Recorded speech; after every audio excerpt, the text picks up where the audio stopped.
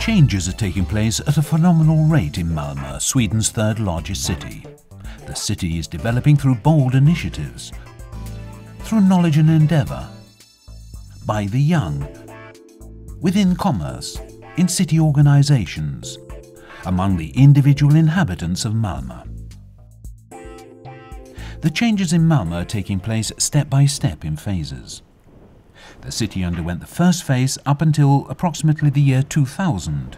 New large projects were completed, for example the Öresundsbridge, the fixed link between Malmö and Copenhagen. A new building project was established in Västra Hamn, the western harbour, creating an enormous amount of interest.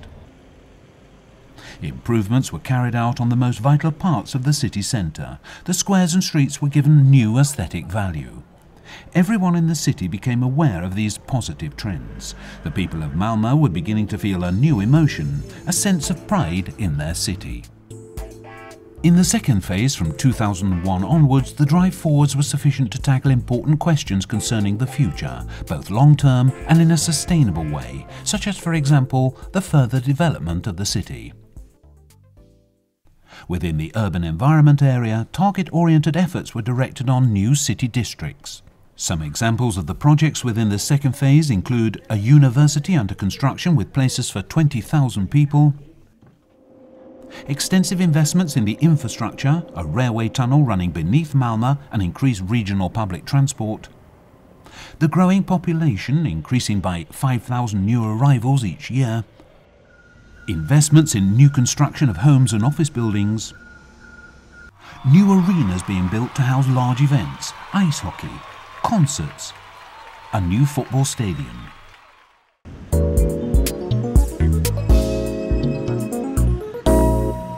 The new construction site Västra Hamn has been the subject of discussions for a long time, even outside the borders of the country. Already before the city's new landmark was completed, the 200-metre-high turning torso, only finished in 2005, is considered to be the foremost residential construction in the world. This area, Västra Hamn, is an ecologically sustainable district with locally produced renewable energy sources. Energy is produced here in a variety of ways. Wind energy is taken care of only a short distance away. Solar energy is dealt with via the installations located on the buildings. Here, solar panels supply the heat and solar cells produce the electricity. Biogas is produced from the household waste.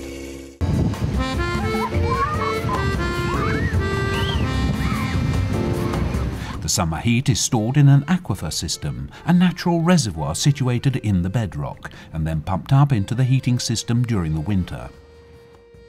During the summer, the cold, which is stored during the winter months, is used to cool the buildings. The buildings are designed with low energy consumption in mind. The area has been adapted for cycle and pedestrian purposes. The possibilities of using collective traffic are excellent, and the buses are fueled using natural gas and biogas. Everything to minimize the dependency on cars. Malmö's goal is to reduce its carbon dioxide emissions by 25% by the year 2012. The objective is to go even further than the target set for the nation as a whole.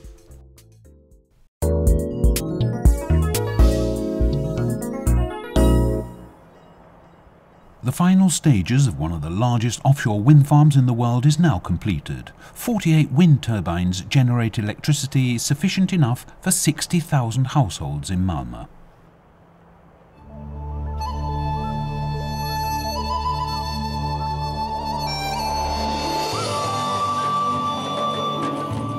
Here in Malmö is the largest solar cell installation in Scandinavia. When it concerns investments in solar energy, Malmö has come furthest in Sweden. A large proportion of the country's solar energy is produced in Malmö.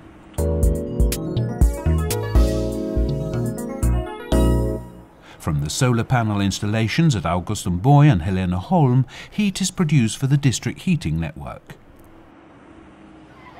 Solar heat is also used for heating the open-air bathing pools in Malmö. The prize-winning solar cell installation at Mellanhead School produces the electricity that is used in the building. Here, the solar cells also function to screen the sun in order to avoid excessively high temperatures.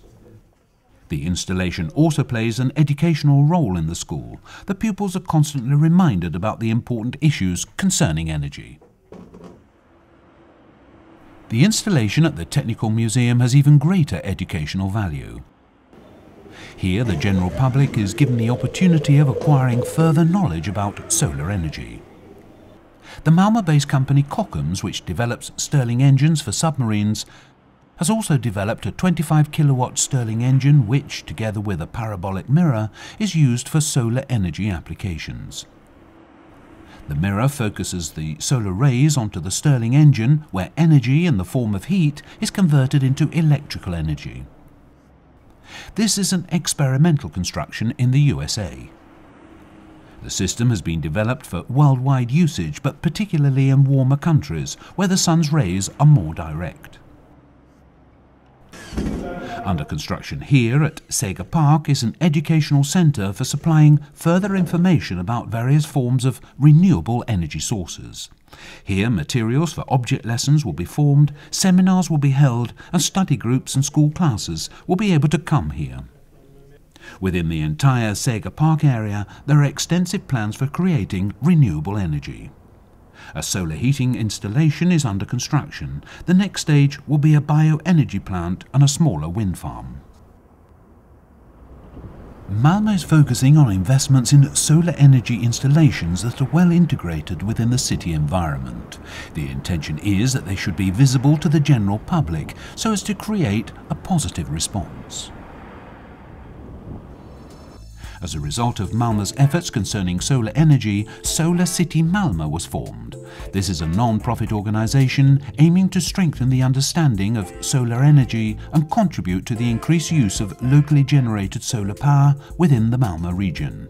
Through seminars, study tours and training, activities are focused on getting municipalities and property owners, amongst others, to invest more in solar energy and to strengthen the skills of installers and consultants.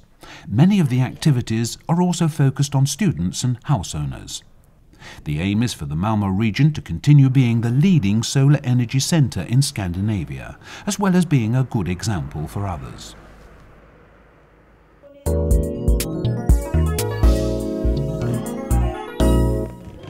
In schools in the district of Bunkeflo, a unique project has been going on for the last 8 years to stimulate children in physical activities. All the pupils have physical activities included in their daily timetables. This is arranged in cooperation between the school, local sports club and research workers, and is intended to form the basis towards a healthier lifestyle. Also contributing towards good health are a comfortable indoor climate and a secure working environment. These can be created in conjunction with an efficient energy consumption by means of modern technology and computer control. And the technology surpasses the individual for the good of the individual.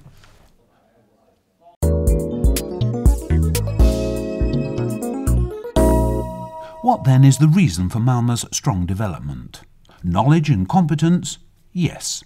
The creativity and driving force of many people? Yes, certainly. A strong environmental awareness? Definitely. Its international image? Absolutely. But the most important reason is because Malmö is characterised by being a youthful city, both in its heart and in its soul.